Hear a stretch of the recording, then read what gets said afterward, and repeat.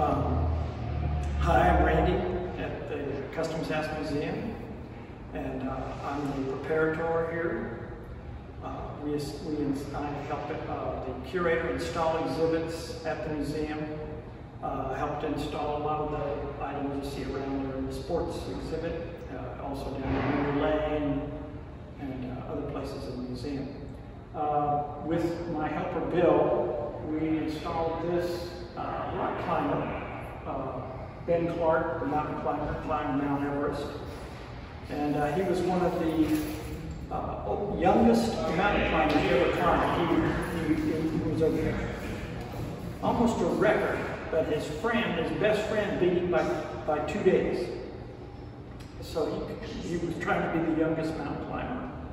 And of course, there's a time limit on that. If you don't do it at a certain time, you can't be it. He didn't make it. But his friend was like just a few days younger than him, and he beat him by a few days. And now we have a display of his artifacts here on the wall. Actual tools that he used to climb Mount Everest. The uniform that's on the mannequin is also in the backpack are actually uniforms and equipment that he took up on Mount Everest. The rock that you have here is a foam cut rock.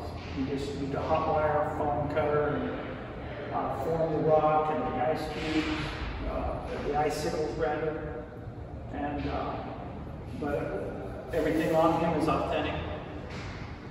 This is one of the favorite spots where children like to come here and watch the man climb or say goodbye to the man as they leave the museum. But it's one of the fun things I do here, to putting the exhibits like this up. Bill helps me. Did I mention he's been here for 18 years? He helps 3 days a week. And you can find out more about him on the CDE Light Band, the Randy Spurgeon interview, and we've got him in there. And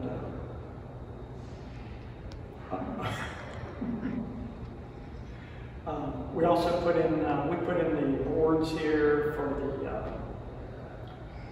the sports exhibit. If you notice the race car, all the cutout figures are like the backs, my backs, set up in cutouts for the crew.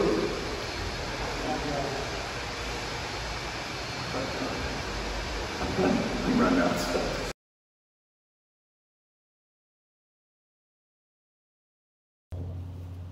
Hi, welcome to Kids in the Kitchen with Parks and Rec. I'm Penny Green, the Assistant Manager at the Brook Cobb Rec Center. And today I have my daughter Casey with me. Hello! Today we are gonna make breakfast sushi. Sounds interesting, I know, but believe me, it's gonna be really yummy.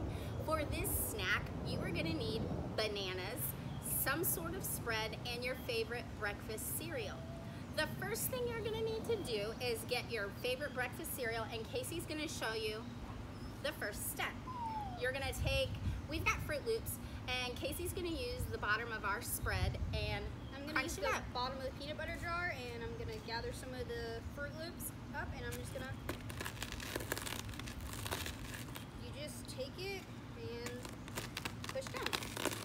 If you had something like Fruity Pebbles that's kind of small, you probably wouldn't need to smush it up. But we Fruit Loops, we're gonna need to. So while she continues to do that, I'm gonna show you the next step. You're gonna take your banana, you're gonna peel it, and then I chose... That looks very appealing. No pun intended. I'm gonna use mixed berry cream cheese, and then you were just going to spread it.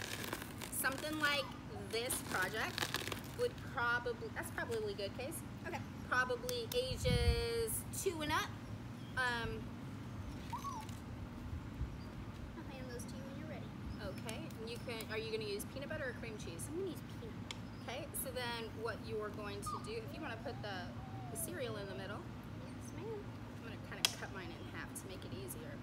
You're just gonna spread, you whatever you choose all over it, and then you're going to roll it in the cereal like such. And then you're going to cut it in little slices. Can I have that plate, Case? Yes, ma'am.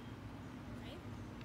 And what would be really fun with this is if you had multiple kids doing this, maybe with multiple kinds of spreads and multiple kinds of cereals, it could be like a really fun, you could make a platter. Like a platter, or how fun would that be for a slumber party? Or if you're having a party at school, Oh, that would be really nice. be really quick and easy. It'd be a nice way to accommodate different taste buds and palates. And also allergens. Oh, good points. Let me get my last half done. Okay, I'm just gonna get a little bit more peanut butter on here, and I think I'll be ready. All right. Slice mine in half as well. All right. And then,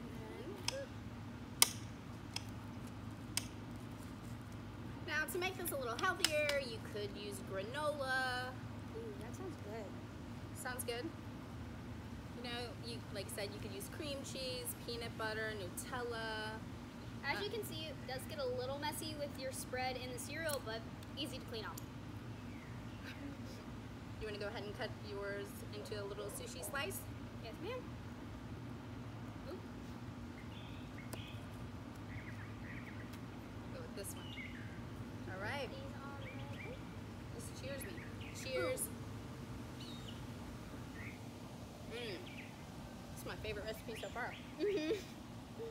See you next time on Kids in the Kitchen with Parks and Rec. Bye, guys. So good.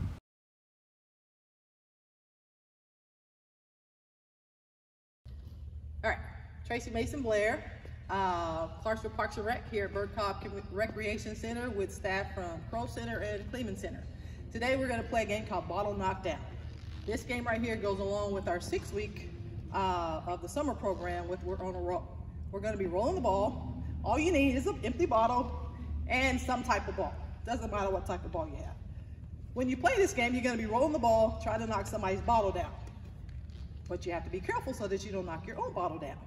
If your bottle gets knocked down, you have to do a certain exercise. So the first time we play, we're going to do 5 jumping jacks if your bottle gets knocked down. The second time we play, once my whistle blows, we're going to run a lap around the 4 cones that you see behind me. That's how you play the game Bottle Knockdown. So we're going to start right here. Everybody has a bottle, and there's balls spread out on the floor. When I say go, you can get a ball, but you have to be back on your spot when you roll it. So if your bottle gets knocked down by yourself or someone else, 5 jumping jacks, pick up your bottle first, do your 5 jumping jacks, and then you can start playing the game again. All right, so we're going to demonstrate right here. All right, are you ready? Good. And go. So you roll. Let me with that opposite foot. All right, keep going.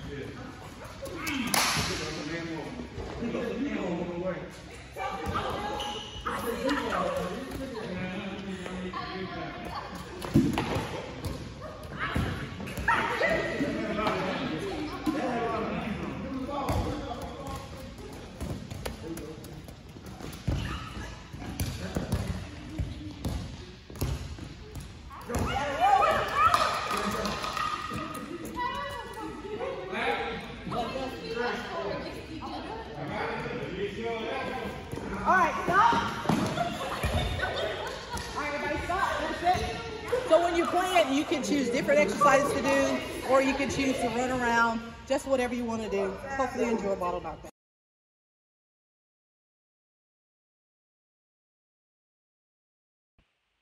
Hi, welcome to the Craft Corner with Parks and Rec. I'm Penny Green, the Assistant Manager at the Burt Cobb Rec Center. And today we are going to do golf ball painting. For this project, you are going to need a cake pan. I'm using an aluminum one, some paper, some paint, and a golf ball. If you don't have a golf ball, use a marble, a bouncy ball, whatever kind of ball you have. The purpose is just to get some round object to roll back and forth. So the first step is, once you have your paper inside the pan like this, you're going to take a couple drops of paint just randomly across the paper. This would be a good time to teach kids about what happens when you mix this color and that color. So as you can see, we have that, and then you're going to take your golf ball and you're going to just do this.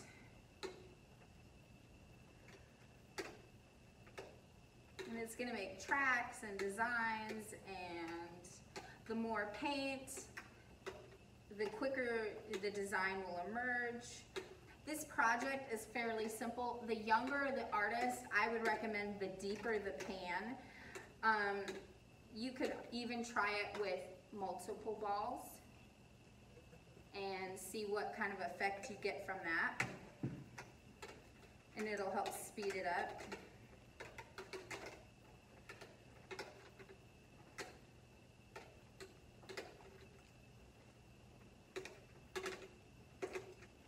So this is part of our theme, Let the Good Times Roll. We hope you enjoy this project. We'll see you next time on the Craft Corner.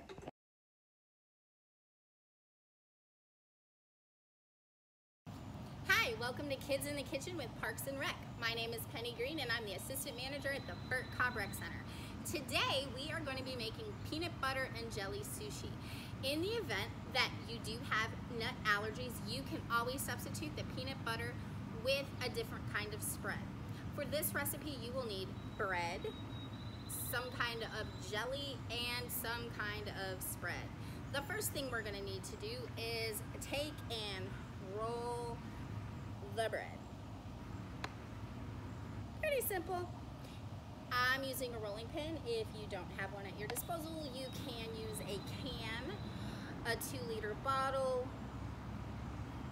or anything round that would allow for you to roll. Next thing you're gonna do is take the jelly and spread. I'm using blackberry preserves.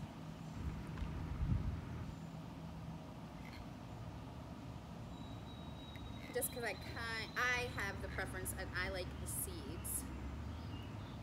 And then my daughter Casey, who's generally my co-star, when she does this and she makes this with me, she likes to take the peanut butter and jelly and mix it together in a bowl. And then the next thing you're gonna do is take the peanut butter, layer that on there. That nice and good.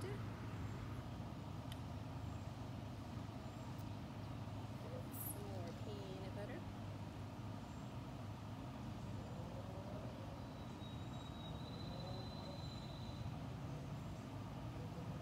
This recipe is typically, I'm gonna say ages 2 and up.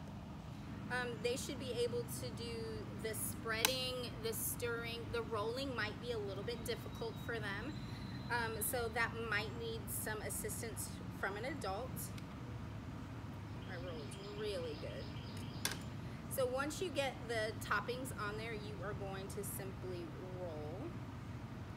I like to give it a little pinch at the end to seal it.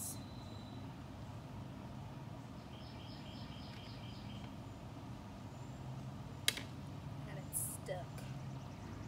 And then you're just gonna roll, roll, roll.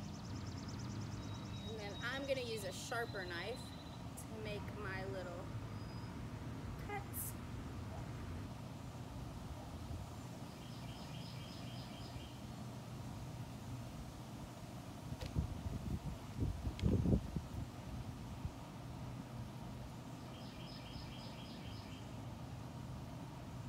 This is a recipe where you could have cut the crusts off if you like. I find that it really doesn't make a difference to me. I like it either way.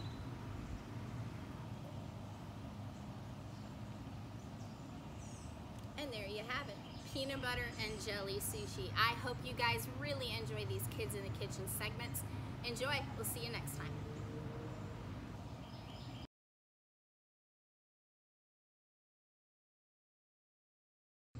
Hi, I'm Casey, and today on Storytime, I'm going to be reading you Dino Basketball. Here come herds of frenzied fans. March Madness reigns in Dino Land. Fill the stands around the court for Dino Hoops, the favorite sport. The Grass Clippers are the team to beat. The underdogs are called the Meat. Grassy pom-poms swish and sway. The cheerleaders are pumped today. Players take the court by storm. Each wears a shiny uniform. Jersey, shorts, and sneakered feet. Green is Clippers, red is Meat. It's the tip-off center court. Twixt the players, ref looks short. He holds the ball, throws it high. Diplo barely has to try. A well-placed tap, it's Clippers ball. Cheers resound off of every wall. The game begins at breakneck speed. 2 points for Stego, Clippers lead. Aloe answers off the dribble. Diplo takes it up the middle. T-Rex charges from behind, steal the ball. It's meaty time. He drives the ball up to the hoop. Lobs to Raptor, alley-oop. Outside the baseline, Stego throws. It bounces in near Patchy's toes. Patchy's down the court so fast, skids her teammates, needs to pass. There's Tricera on the spot. Allosaurus blocks the shot. Then Pterodactyl number 1 cuts in on a zigzag run. Stego takes the charge down low. A meaty foul, 2 whistles blow. Ptero number 1 is through. In comes Ptero number 2. Apatosaurus dribbles stomps, dishes to Triceratops. Triceratops is trapped, breaks loose, he leaps, he scores! An easy deuce. Dribble, pivot, jump, release. 2 by 2, the points increase.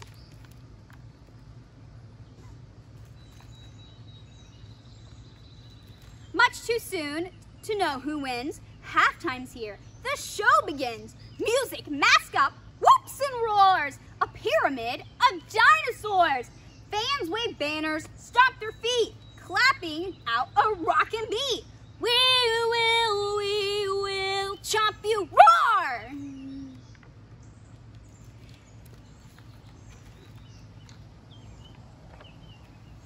Halftime's over. Fans are wild, chanting, cheering. Teams get riled. Compy doesn't need to stoop, weaves their legs right towards the hoop.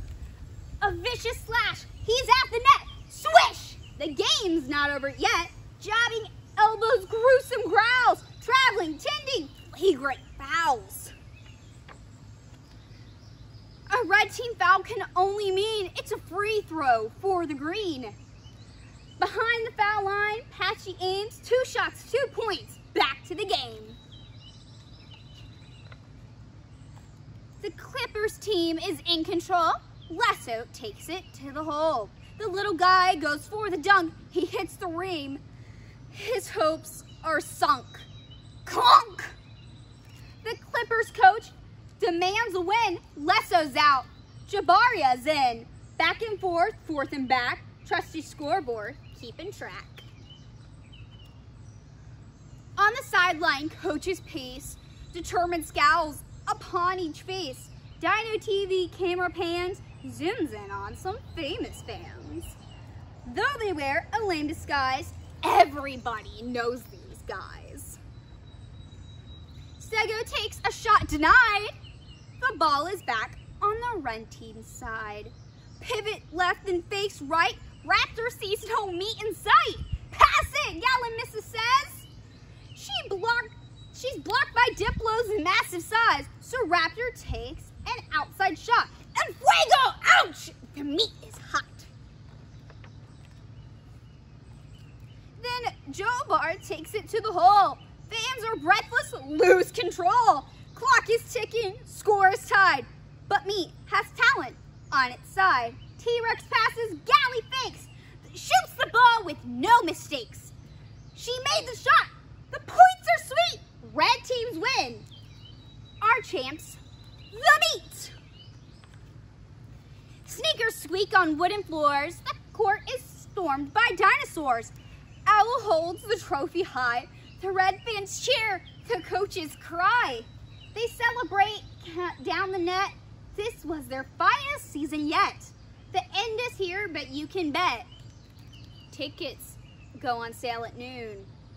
Dino football is coming soon. Okay, I hope you liked the story. Dino basketball. Have a good day, guys. Bye.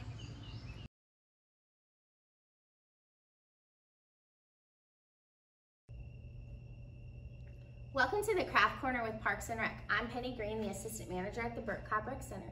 And today we are gonna make no-sew t-shirt totes. For this project, you need 2 supplies. You're gonna need an old t-shirt and a pair of scissors. Because we're using scissors, I would definitely recommend we're looking at ages 5 on up. And if we're working with the younger kids, I would make certain that they had the rounded scissors, and as always, adult supervision is recommended. To do this quick project, you are going to simply follow the seam on the sleeve of the shirt and cut it off.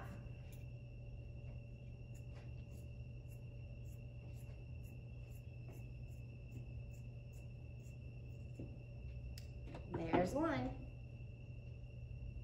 Got a little extra piece here. Trimming it off.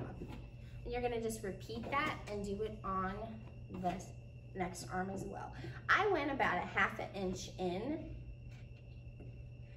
but you can cut directly on the seam if you want. Now, of course, the bigger the shirt, the bigger the bag is going to be.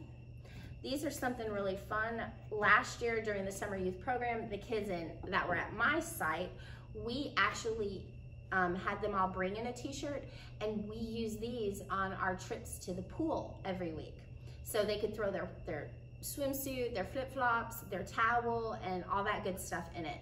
And that way bags at home weren't ruined. So once we have our sleeves removed, you're gonna go in at the neck area, and then you're just gonna go down and around. And this is gonna kind of start looking like a t-shirt bag or a Walmart bag. If you can't eyeball it or freehand it, you can always trace it. With the younger kids, it would probably be recommended to draw the line you want them to cut on. And you're gonna set that aside. So that's our shirt so far. Once we have that, you're going to start at the bottom, and then you're going to start making slices in the fabric about 2 inches long, about 1 inch thick.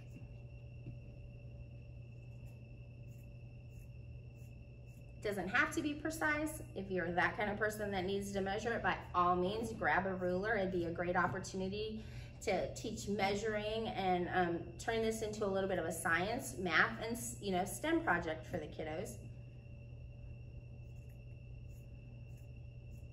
So not only are we creating a project that can become a utility, we are also working on fine motor skills with the scissors, the small cutting motions, and we are also going to be working on fine motor skills when it comes to the next step in this process, and that's going to be tying off.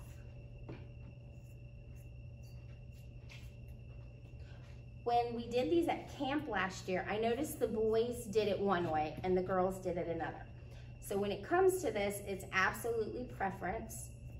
When you get to the sides, you're gonna go ahead and slice that up the side too, because we're gonna wanna be able to tie that off as well. Okay, and then all you do, set the scissors aside and you grab and you tie it in a knot. Now what I found is that the girls liked theirs to hang down low, the boys didn't. So I'm gonna show you the boys' way because it has one extra step. And then you're just gonna tie these like this, all the way down. Depending on the shirt you have, this would be a great opportunity. If you have a dark shirt, you could turn it into a bleach tie-dye. If you have a white shirt like I do, you can do it into like a colorful tie-dye. And did you know you can tie-dye using Sharpie markers and alcohol? That would be a fun opportunity. Let the kids draw on it. I would definitely put a piece of cardboard between the two pieces of, or sides of the shirt, and let them have a fun time with it. I'm about halfway there. This would also be a really good tote, recyclable, reusable tote to take to the downtown markets on Saturdays. But think about how much fun the kids would have to go choose their own vegetables from the local farmers and put them in the bags that they make. So I'll hold it up in just a sec. And like I said, it's preference how they want these to look when finished. If you wanted to make it a little fun, you could add some beads to the bottom.